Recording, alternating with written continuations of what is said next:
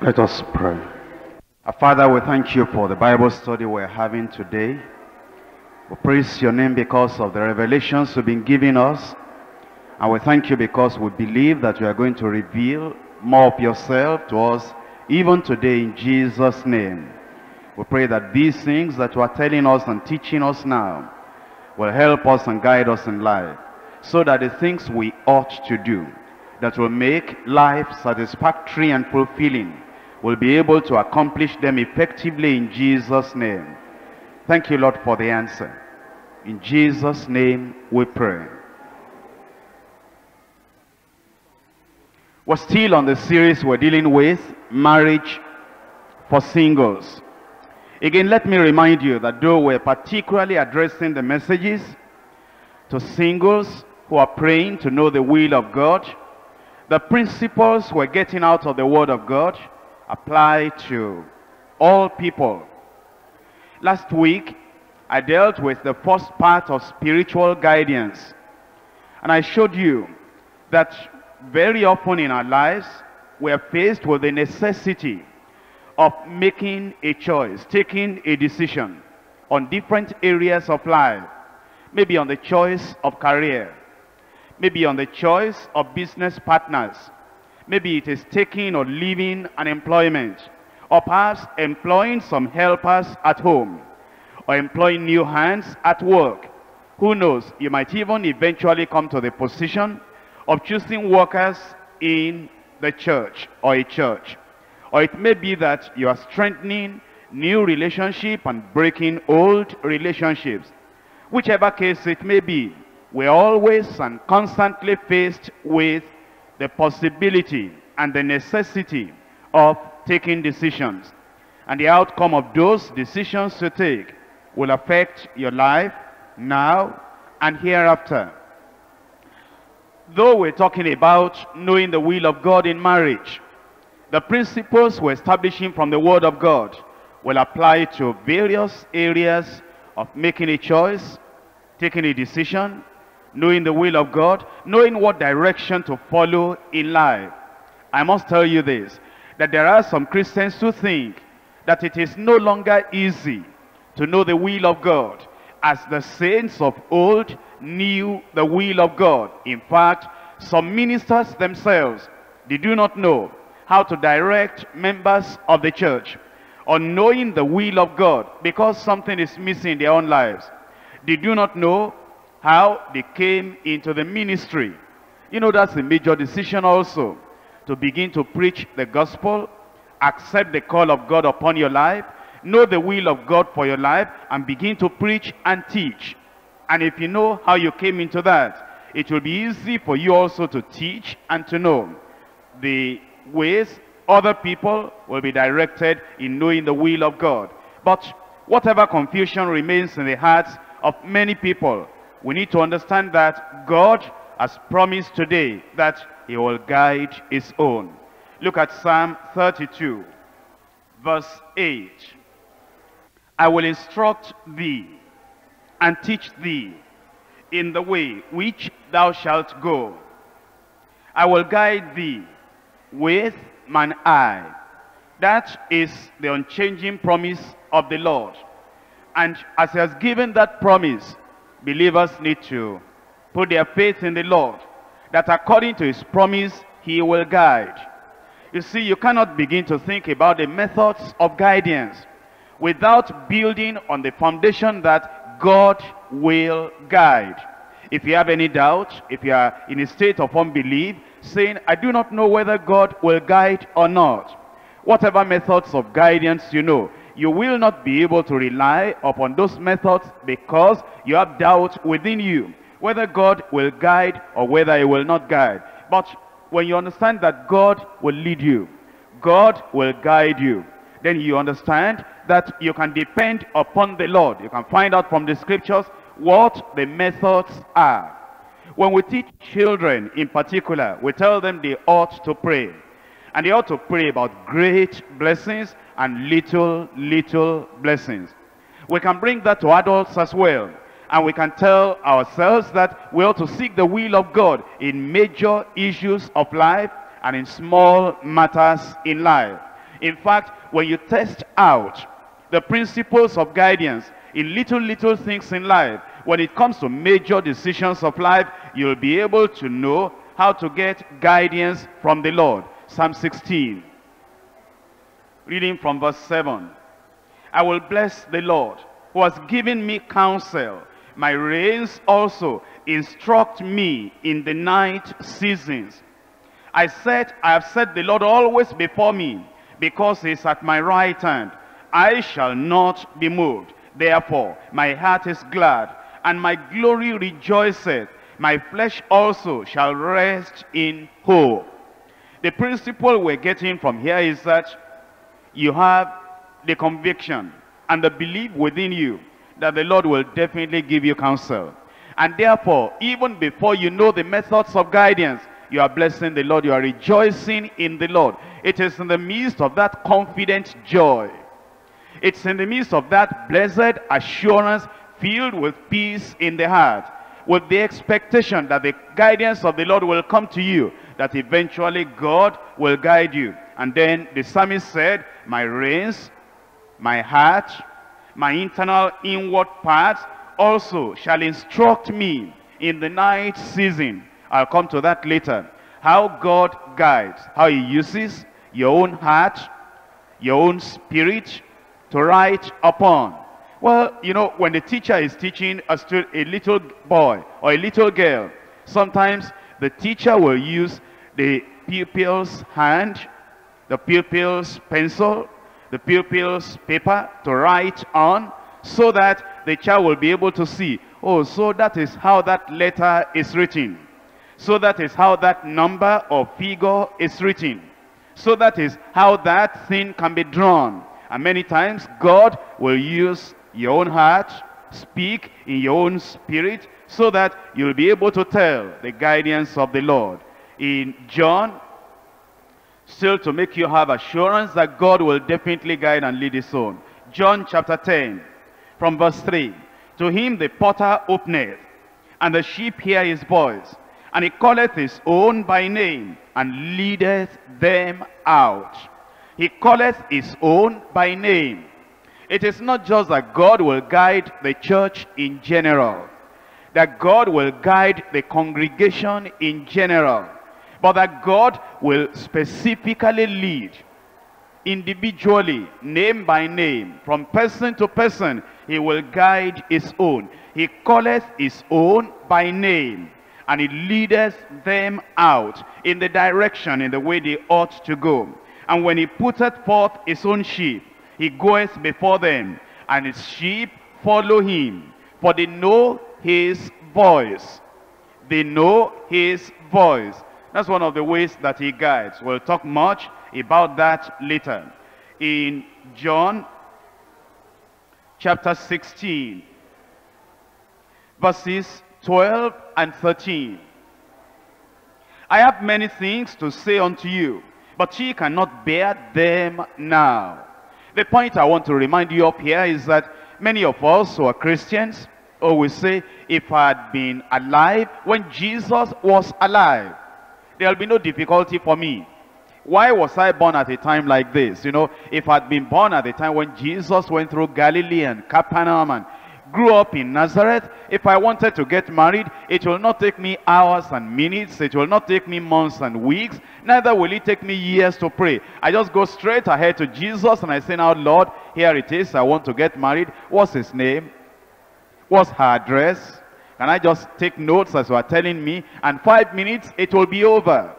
But you know, you say, it's unfortunate I am born at this time, because now I cannot see him.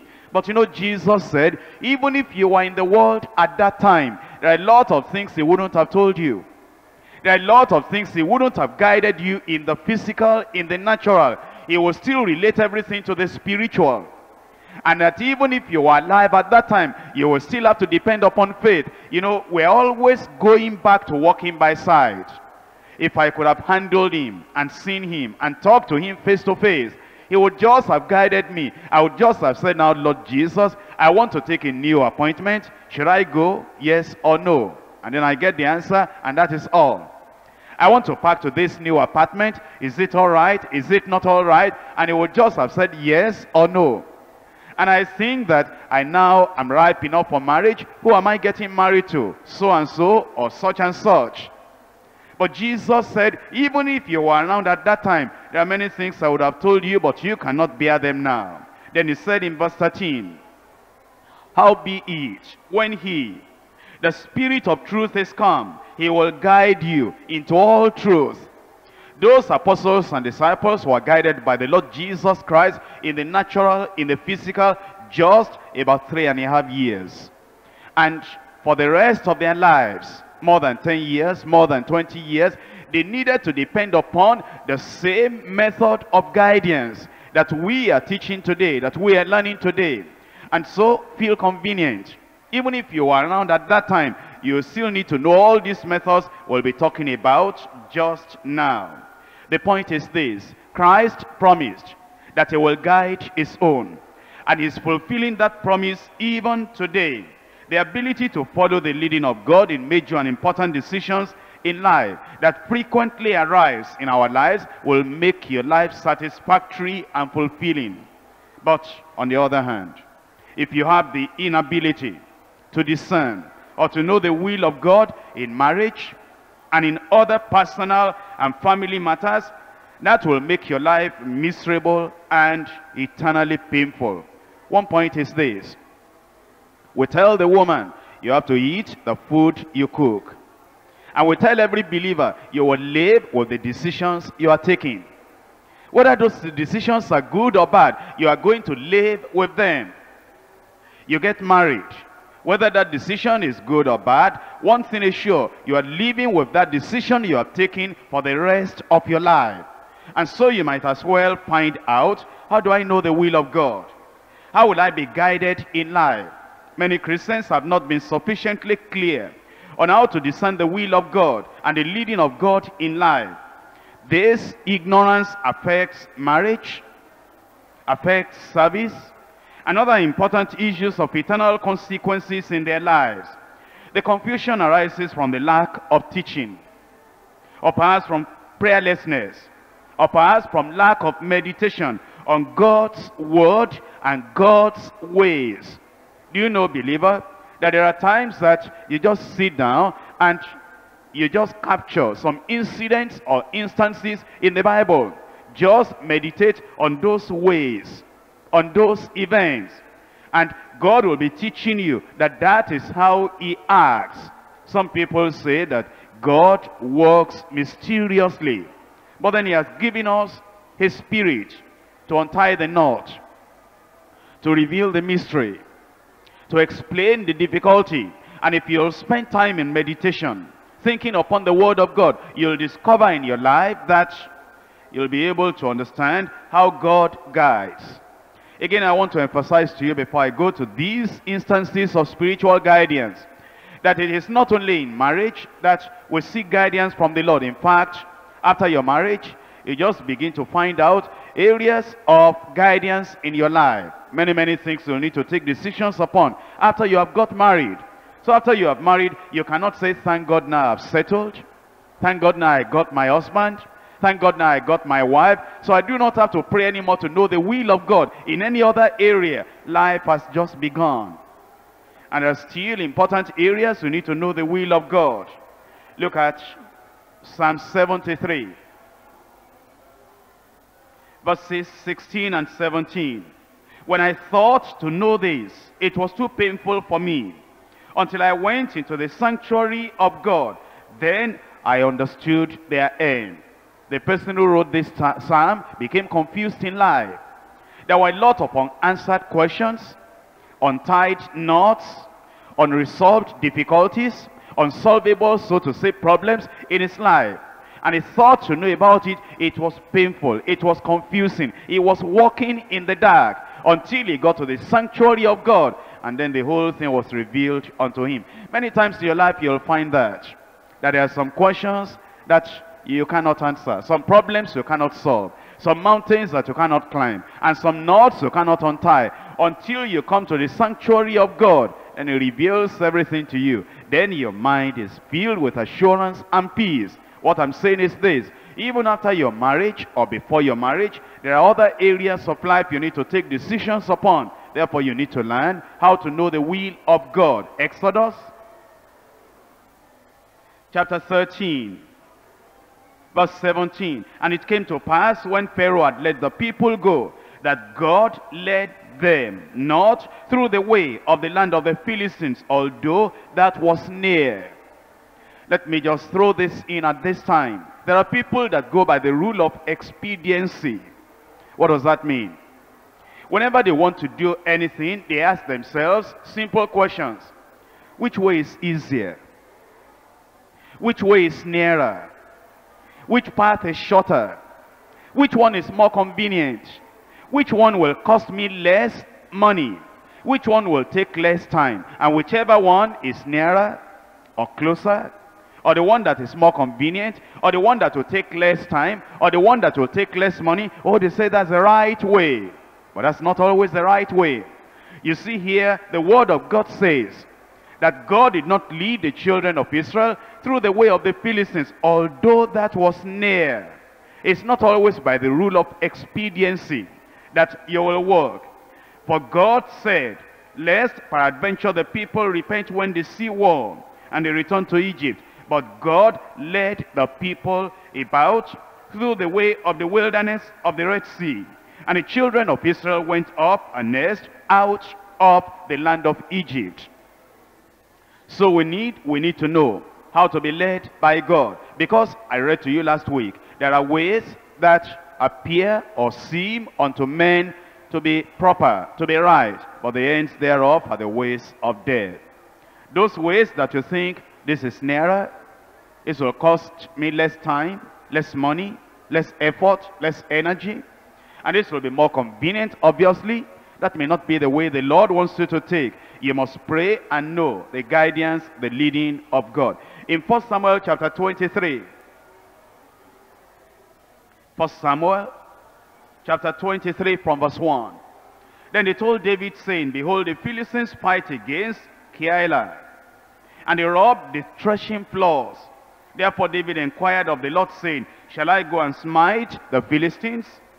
And the Lord said unto David, go and smite the Philistines, and save Keilah. Now, if David did not know the way of the Lord, the leading of the Lord in his life, not only in marriage, but in his life in general, that man would have been crushed and destroyed a long time before he died. Because he had many difficulties. He had many confusing situations in life. He needed guidance. He needed the leading of the Lord. And aren't we like that? Many detours in life, many areas in life that we just do not know how to know our way. And the signboard on the road of life is not always clear. And therefore we need to know from the Lord, oh Lord, which way do I take? Which path will I take? And eventually he even helped the people of Keilah. And eventually Saul heard that David was there. Look at verse 8. And Saul called all the people together to war, to go down to Keilah to beseech David and his men. And David knew that Saul secretly practiced mischief against him. And he said to Abiathar the priest, bring hither the ephod. And then said David, O Lord God of Israel, thy servant has certainly heard that Saul seeketh to come to Keilah, to destroy the city for my sake. Will the men of Keilah deliver me up into his hand? Will Saul come down, as thy servant has heard? O Lord God, I beseech thee, tell thy servant.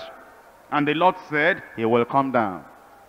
What if David only knew the will of God for marriage, and he did not know the will of God on other important areas of life? I told you, he would have died long ago. What if you only learn about knowing the will of God in marriage, but you are blank, you are ignorant, you are confused, you walk in darkness, or in all other areas of your life? Life will not be fulfilling. Life might be cut short. Life may not be able to fulfill the plan and the goal of life. And therefore you need to know the will of God. In verse 11, will the men of Keilah deliver me into his hand? Will Saul come down? Verse 12, then David Then said David, will the men of Keilah deliver me and my men into the hand of Saul?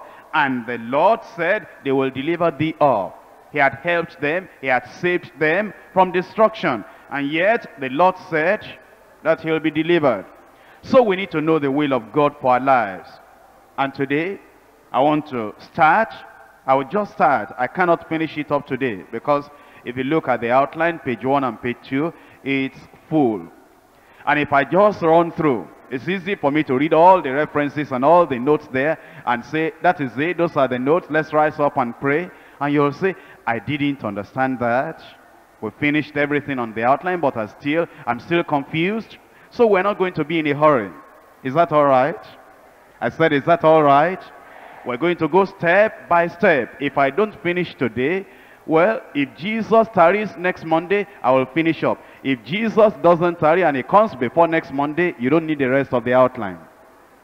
Because after the rapture and we get to heaven, we'll know everything that we ought to know. No more Bible study after we get to heaven. We just know everything that we ought to know. But if he doesn't come before next Monday, you will need the rest of the outline, so I will still teach you. I think that will be all right. Now we're going to look at instances of spiritual guidance in the Word of God. Instances of spiritual guidance. How does God guide? How does he lead? We've seen a lot of people in Bible days, and they have said, God led them. I read about David to you now. I read about the whole congregation of the children of Israel to you. And a lot of other people I could have read to you about, and will still read about. How did they know the guidance of the Lord? That's what we're looking at. There are 7 instances I have written down on the outline. Number 1, the voice of the indwelling Christ. The voice of the indwelling Christ. Let me remind you again. You need to have faith in Christ. Faith in God. Believing that he will speak to you. Believing that he will guide you. He will not leave you in the wilderness. He will not leave you in darkness. He will not leave you in confusion. And because of that faith that he will speak to you, Christ will definitely speak to you. Now, I'm talking about the voice of the indwelling Christ. Let us know first where Christ is. Then we will know how it is we hear his voice. Where is Christ today? That's an important question. Or you might feel, why do we need to know where he is? We need to know where Christ is today. Now we're told in the scriptures that when Christ arose from the dead, he appeared to his own disciples. And after he had appeared to his disciples, then he was taken up from them. And in Mark chapter 16, verse 19, so then, after the Lord had spoken unto them, he was received up into heaven and sat on the right hand of God. Christ went up into heaven and he sat at the right hand of God. What's he doing there? In Hebrews chapter 7, verse 25, wherefore he is able also to save them to the uttermost that come unto God by him, seeing he ever liveth to make intercession for them. Christ is on the right hand side of God, making intercession for you. Making intercession so that you'll not make a mistake in the major decisions of your life. So that eventually you will make heaven your home. So that you'll be victorious in life. Now, in relation to the believer today, where is Christ?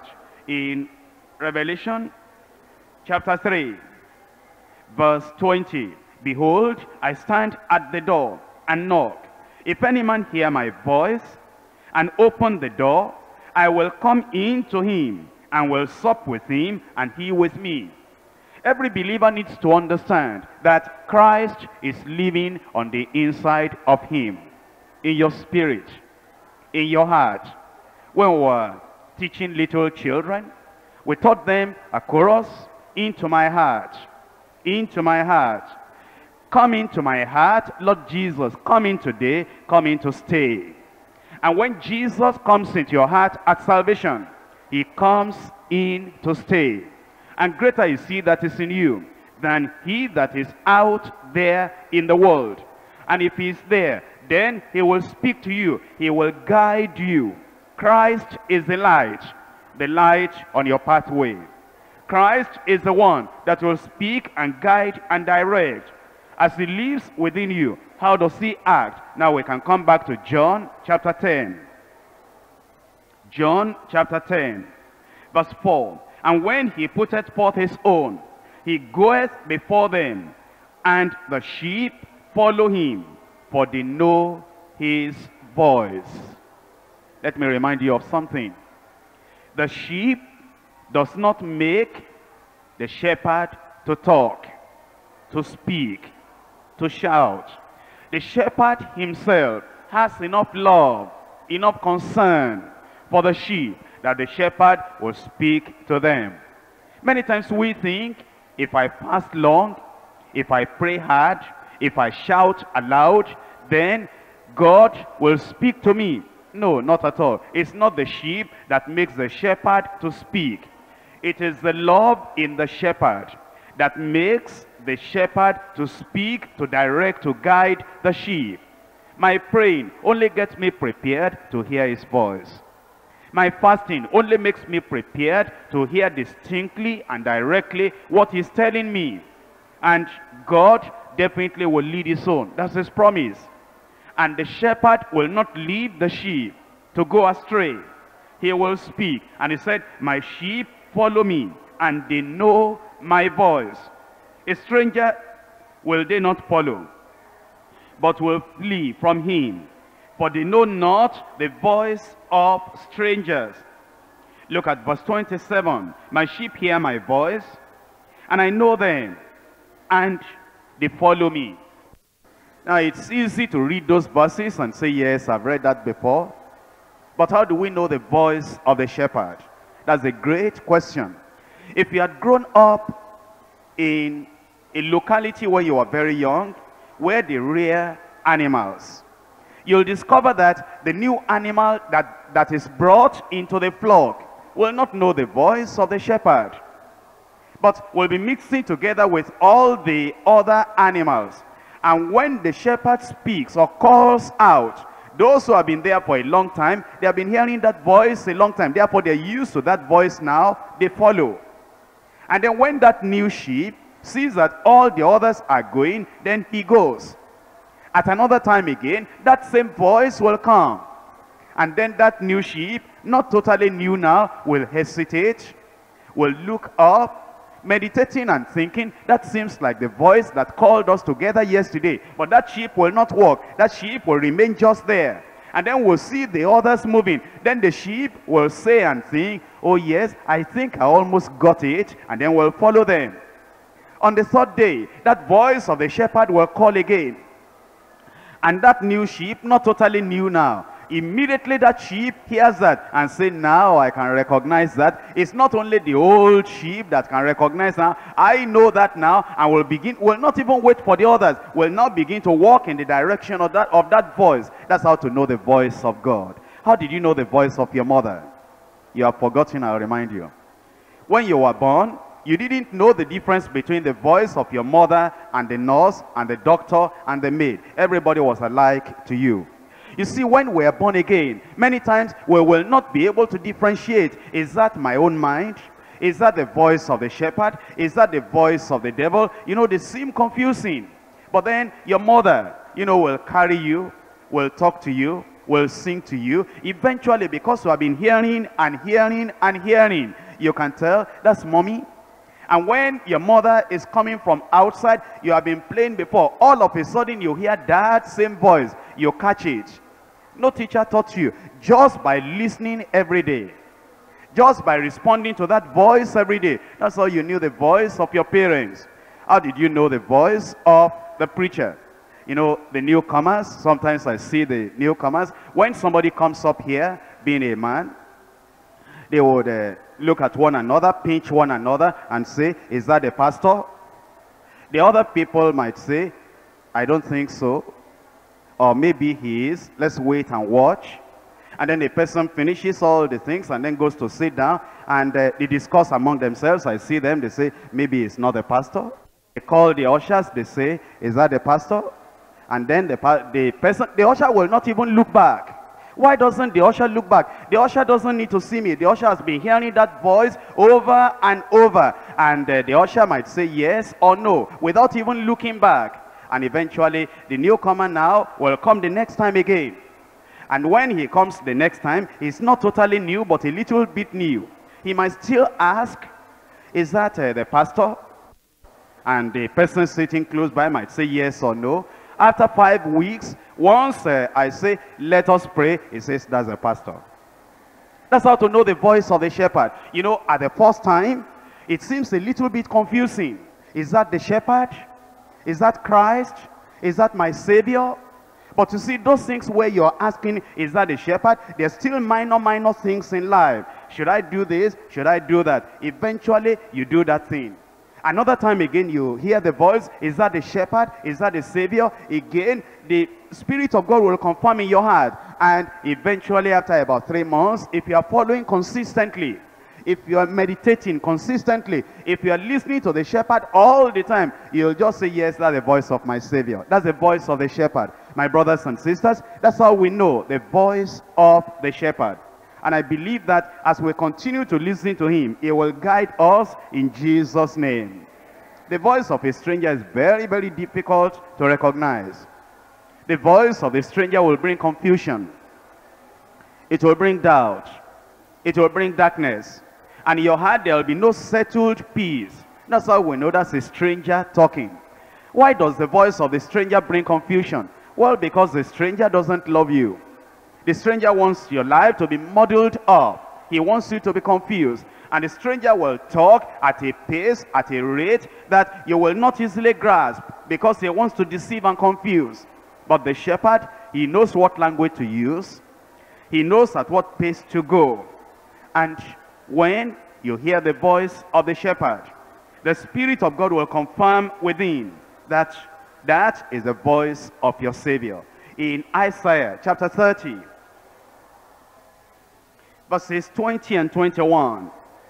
And though the Lord give you the bread of affliction, the bread of adversity, and the water of affliction, yet shall not thy teachers be removed into a corner anymore, but thine eyes shall see thy teachers, and thine ears shall hear a word behind thee, saying, this is the way, walk ye in it, when ye turn to the right, and when ye turn to the left. From what I've told you, you know that you need to consistently fellowship with the Lord. As you consistently fellowship with the Lord, you'll begin to realize the voice of the Lord, the voice of the shepherd. There's another area of God's guidance we need to think about and talk about. That's what I've written as spiritual intuitive perception. What we call intuition is that sometimes you just know something. Some people will say, it just occurred to me that you were visiting me this afternoon. And then they will, if it happened to you at home before, you wake up in the morning. And if you're a wife at home, you tell your husband, it looks, I'm just having this feeling. I don't know how it came. I just know that Uncle so-and-so will visit us today. And the husband might say, you come again. You're always, saying some of these funny things. Well, I don't know why, but I just woke up this morning and just knew that Uncle so-and-so will be visiting us today. And as you grow during the day, the conviction becomes stronger in you. And you are saying that, I don't know, but looks like Uncle so-and-so will come today. And about 6 o'clock in the evening, somebody knocks at the door. And you might even tell your husband, I told you, that's Uncle. And then you open you say, welcome, we're expecting you. How were you expecting me? I didn't write a letter to you. When I woke up this morning, I just knew you'll be visiting us today. Has that ever happened before? Now, that's intuition. But if you're a Christian, that's spiritual, intuitive perception. You just know that you know, and you're very sure God guides that way. Now let's look at 1 Samuel chapter 3. 1 Samuel chapter 3. I'm reading from verse 4. That the Lord called Samuel, and he answered, here am I. And he ran to Eli, and said, here am I. For thou callest me. And he said, I called not, lie down again. And he went and lay down. And the Lord called yet again, Samuel. And Samuel arose and went to Eli and said, Here am I, for thou didst call me. And he answered, I called not, my son, lie down again. Now Samuel did not yet know the Lord, neither was the word of the Lord yet revealed unto him. And the Lord called Samuel again, the third time. And he arose and went to Eli and said, Here am I, for thou didst call me. Look at what follows. And Eli perceived that the Lord had called the child. Eli did not see any vision. Eli did not hear any voice. Eli did not have any mighty thing taking place. But Samuel came the first time. Eli, you are calling me? No, I didn't call you. And Eli did not think about it. Go back and sleep. Again, he came. I heard you are calling me. It looks like your voice. No, I'm not calling you. Go back and sleep again. The third time, now you are calling me. All of a sudden, it struck Eli. That's the perception I'm talking about. He perceived that the Lord had called the child. You know, sometimes it will occur to you like that. That the Lord wants you to do something. Or the Lord is leading you to that brother. The Lord is leading you to that sister. And you will not perceive it originally. But all of a sudden, it just strikes you. It just comes upon you. And it just remains indelibly upon the canvas of your spirit, upon the table of your heart, like we used to say. And you just know, and you just perceive, that is the Lord leading me. That is the Lord attaching me to that individual, or making me to say yes to that individual. That intuitive spiritual perception. Look at other instances in the scriptures. In Nehemiah chapter 6, looking at verse 10. Afterward I came unto the house of Shemaiah, the son of Deliah, the son of Mehetabel, who was shut up. And he said, Let us meet together in the house of God, within the temple, and let us shut the doors of the temple, for they will come to slay thee. Yea, in the night they will come to slay thee. And I said, Should such a man as I flee? And who is there that, being as I am, would go into the temple to save his life? I will not go in. The situation here is that they were making Nehemiah afraid. And as they were making him afraid, they came to him and they said, Now you must hide yourself. We must go into the temple and hide. Immediately that person came. He didn't hear a voice. He didn't see any vision. He just knew in his spirit, perception, that this person is a deceiver. He's not telling the truth. You know, sometimes it may be in your office. Somebody comes to you. Immediately he appears and he opens his mouth and say, Hello. All of a sudden you just knew in your spirit, he wants to tell me a lie. You smile and then you say, What is it? And he begins to talk.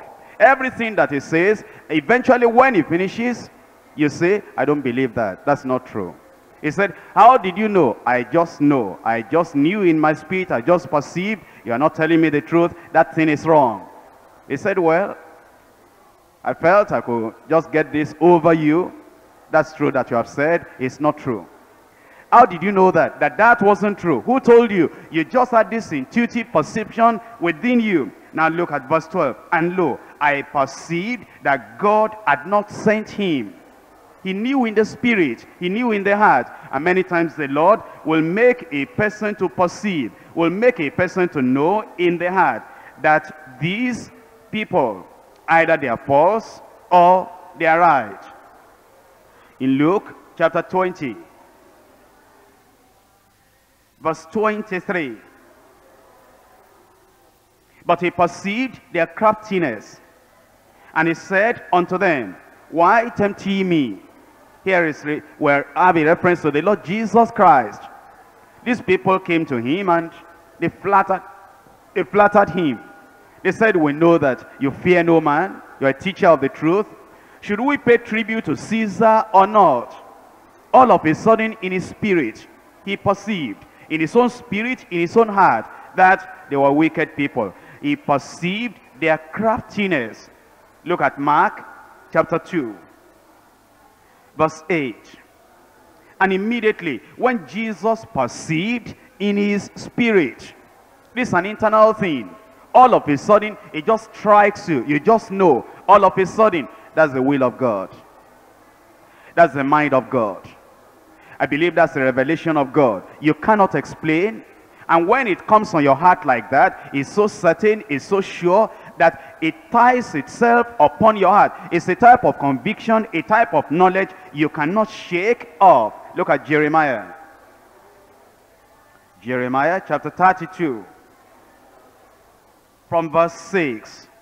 And Jeremiah said, the word of the Lord came unto me, saying, behold, Anamiel, the son of Shallum, thine uncle, shall come unto thee, saying, buy thee my field, that is in Anathoth, for the right of redemption is thine to buy it.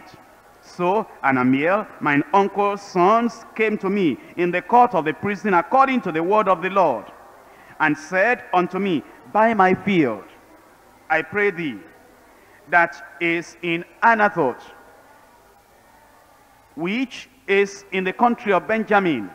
For the right of inheritance is thine, and the redemption is thine. Buy it for thyself. Then I knew that this was the word of the Lord. Jeremiah had got a revelation before, but he was in doubt. He was wondering, is it so? Is it not so? And sometimes in marriage, you believe that you have the revelation of the Lord, but you're still wondering, is it so? Is it not so? And all of a sudden, somebody comes to you. Immediately that person comes to you, you just have the spiritual perception. Immediately this person came, just that time, I knew that this was the word of the Lord. Becomes very, very strong. Look at Acts of the Apostles, chapter 27. From verse 9. Now, when much time was spent, and when sailing was now dangerous, because the fast was now already past, Paul admonished them, and said unto them, sirs, I perceive that this voyage will be with much hurt and much damage, not only of the lading and sheep, but also of our lives. No revelation, no direct voice, no thunder, no rain as yet. And it wasn't just a vision or a dream. They were about to sail. He just had that spiritual inward perception. He just knew, certainly within him. And he spoke out and he said, I've not got any revelation or dream this time, but I perceive, I can see it very, very clearly in my mind's eye, that this will be with much hurt. Somebody may come to you for marriage, and just as the person comes, you do not know his background or her background, you just perceive that this is not the way. That this will bring much hurt and much damage to my life. And you say, well, I'm sorry. I don't think this is the will of God. How do you know? You have not even prayed. How do you know? You have not even found out from the Lord. Just a spiritual, intuitive perception. And there are times like that when something will be deeply impressed upon your heart, producing a deep conviction that you cannot shake off. This relates to another thing, point 3, the inner witness of the Spirit. Let's remember again that the Spirit of God dwells in the believer. And that Spirit of God, Jesus Christ has told us he will guide us into all truth. Let's read that passage again, John chapter 16. John chapter 16 verse 13. Howbeit, when he, the Spirit of truth, is come, he will guide you into all truth. For he shall not speak of himself, but whatsoever he shall hear, that shall he speak, and he shall show you things to come. Then in 1 Corinthians chapter 2, from verse 9. But as it is written, eye has not seen, nor ear heard, nor entered into the heart of man the things which God has prepared for them that love him. You may want to underline the word things, plural. Many, many things. Marriage included. Other things in your life included. Many things that God has prepared for you that your eyes have not seen, that your ears have not heard, that has not even entered into your heart until this time. But then how will you know those things? How will they be revealed unto you? Verse 10. But God has revealed them unto us by his Spirit. For the Spirit searcheth all things, yea, the deep things of God. And the Spirit of God in you will speak within you, will make you to know that this is what he wants you to do. This is the step he wants you to take. It's very, very simple if you have been following the Lord. And if you have been following the Lord in those little details and areas of your life, it will not be difficult to know when he begins to guide and he witnesses internally in your spirit. In Acts of the Apostles chapter 10, from verse 19. While Peter thought on the vision, the Spirit said unto him, Behold, 3 men seek thee. Peter had not seen any of those 3 men, but internally within him, we say internally because all the other people in the yard, in the house, they did not hear the voice of the Spirit. They did not hear 3 men seek thee, just inside him, on the inside. If you have been following the Lord intimately, there are times you will say, something said within me. I told you the testimony of the Methodist preacher some time ago, that this man had been lame, but the wife had come to the meeting I was holding at Calabar, and had prayed on the handkerchief. And then the woman went back and tied the handkerchief on the neck of the man. And on the first day, nothing occurred to him. On the second day, nothing occurred to him. But on the third day, while they were carrying him, because he couldn't walk at all, totally paralyzed from the waist or downwards, he said something spoke within him that they should put him down. And he responded to that voice that spoke. That's internal witness of the Spirit saying, your healing has come. The time has come. You are going to get the miracle now. That's the internal thing in the Spirit. And then they put him down. And that thing said within him, rise up. He obeyed that voice on the inside and rose up. And the voice said, begin to jump. He began to jump. That's how he got healed. The voice of the Spirit within. And many times you will hear that inner voice of the Spirit. And for Peter it said, behold, 3 men seek thee. Arise therefore, and get thee down, and go with them, doubting nothing, for I have sent them.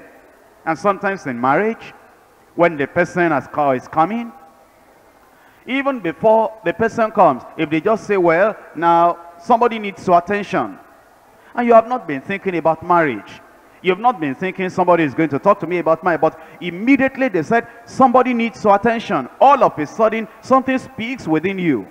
They are going to talk about marriage.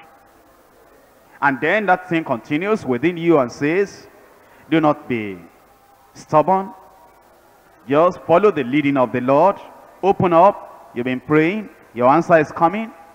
And you'll wonder. And it's so clear within you, within your spirit and within your heart. That's the inner witness of the Spirit of God. And then it says, then Peter went down to the men that were sent unto him from Cornelius, and said, behold, I am he whom ye seek. What is the cause wherefore ye are come? And then he discussed about it. Proverbs chapter 20, verse 27. The spirit of man is the candle of the Lord, searching all the inward parts of the belly. That means whenever God bears witness in your heart through the Spirit, he'll bear witness through your own spirit, internally. It's on the inside you will hear that voice. Today we have dealt with part of the instances of knowing the voice of the Lord, the voice of the shepherd, the direction of the Lord, spiritual guidance. Remember, you need to believe that God will guide. If you're a child of God, he will not leave you in darkness. God will guide you. And anywhere with Jesus, you can safely go. Wherever the Lord is guiding you, he will not guide you into error. He will not guide you into bondage. He will not guide you into uncleanness. The Lord will guide you in paths of righteousness. And the guidance of the Lord will not destroy your life. The guidance of the Lord will be something that will be beneficial in your life. Let's rise up and pray. Next Monday, we'll finish up on the outline.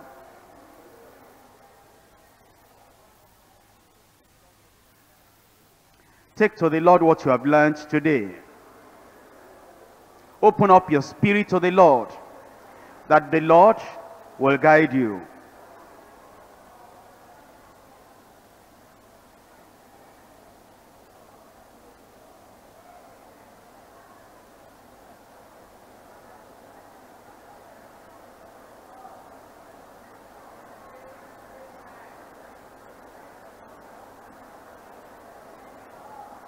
God loves you.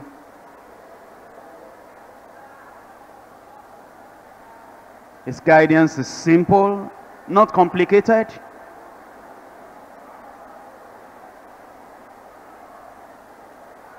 Trust Him. If Christ is living within you, He'll speak to you.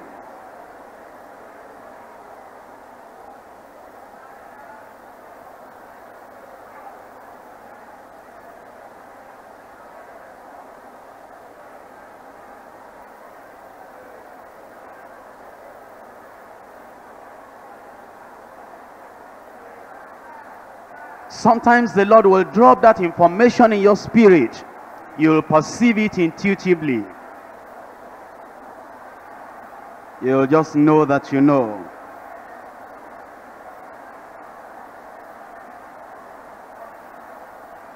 Believe God.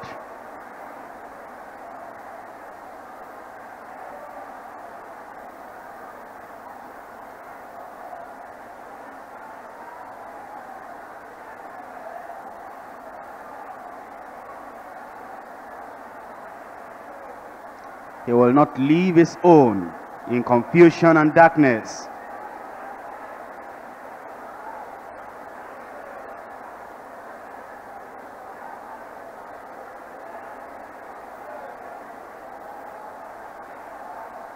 Trust in the Lord, expecting that He will guide